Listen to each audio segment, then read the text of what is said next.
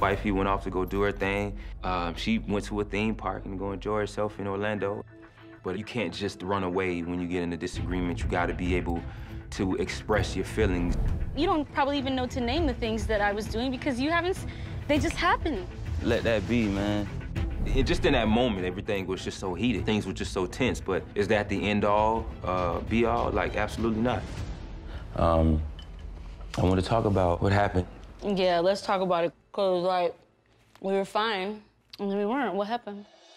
I felt like everything was okay when we got out there, and then it felt like once we put on the mics and once we started to do the whole filming thing, that's when things just started to feel weird, I guess.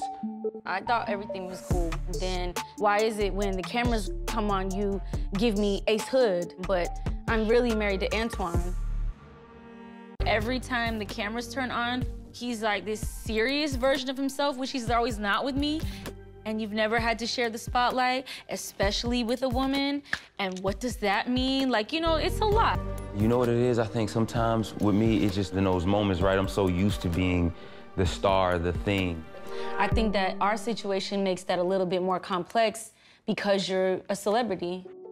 Right now, I feel like I'm trapped in Ace and Shelah. I don't even exist without you. It's always Shelah in relationship to Ace. And I just think, like, I traded in so many parts of myself. I don't want to continue this dynamic of feeling like I'm self-sacrificing for us or for, you know what I'm saying? And if I feel like I'm not being appreciated or if I'm not being acknowledged in a certain way, like, I don't speak where I'm not heard, period. I was upset at the whole thing that took place, you know. It's not easy for any of us, especially you. My life is very high stakes. You took on so much to be in here, you know? I didn't even think you cared. Yeah, you don't show it at all. I don't know, I feel like emotionally I was processing what happened differently. I felt like I was dealing with like a little sadness around it. I started to feel like I don't have the capacity to be able to understand you, like you're not capable of being in something like this.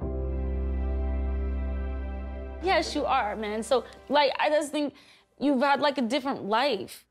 The good news is we love each other a lot.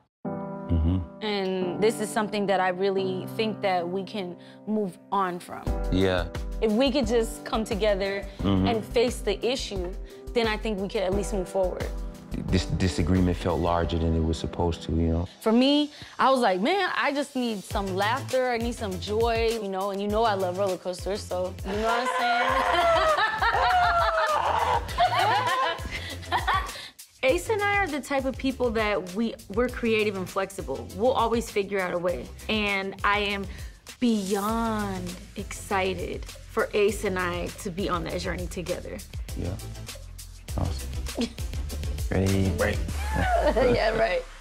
Hola, mi gente bella, ¿qué tal? What's up? What's going on? It's your girl, Amara La Negra. Thanks so much for watching, but most definitely, don't forget to subscribe to the Love and Hip Hop YouTube channel. Of course, my love, so that you can keep up with all this fabulousness.